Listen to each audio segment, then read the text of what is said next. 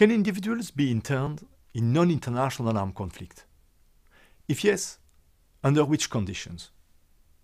As we have just seen, the categories of protected persons that exist in international armed conflicts are foreign to non-international armed conflicts. This entails that, in those circumstances, when captured by the enemy, neither states' armed forces nor armed groups enjoy POW status and combatant immunity. Thus, armed groups often run the risk of being prosecuted and tried under national law as traitors, terrorists, or common criminals.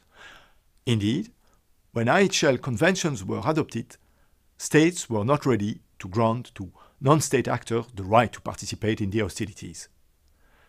This reluctance remains even stronger today, as many states are fighting armed groups that they consider to be terrorist organizations across the world. In other words, non-state actors were and are still considered to be illegitimate creatures who deserve to be punished for their acts. This also explains why the law governing non-international armed conflict does not expressly recognize a right to detain those who have been involved in the hostilities, nor does it specify the grounds for procedures by which a person may be detained. Moreover, it is unclear whether any legal basis for internment in non-international armed conflicts currently exists in customary IHL. That being said, military necessity requires that both governmental forces and armed groups be able to intern forces of the adversary when arrested. It is true that domestic law may provide a ground for internment by governmental forces. However, this may turn out to be problematic when these forces act abroad in the context of transnational armed conflicts.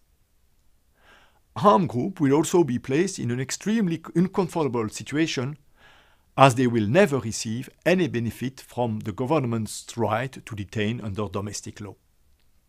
Some argue that POW regime that exists in international armed conflicts should apply mutatis mutandis to non-international armed conflicts.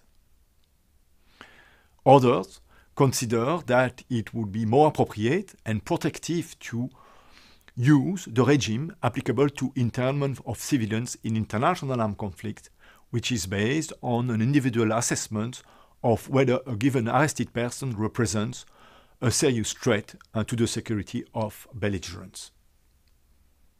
In theory, UN Security Council resolutions adopted under Chapter 7 of the United Charter could provide a legal basis for detention, although this rarely occurs in practice.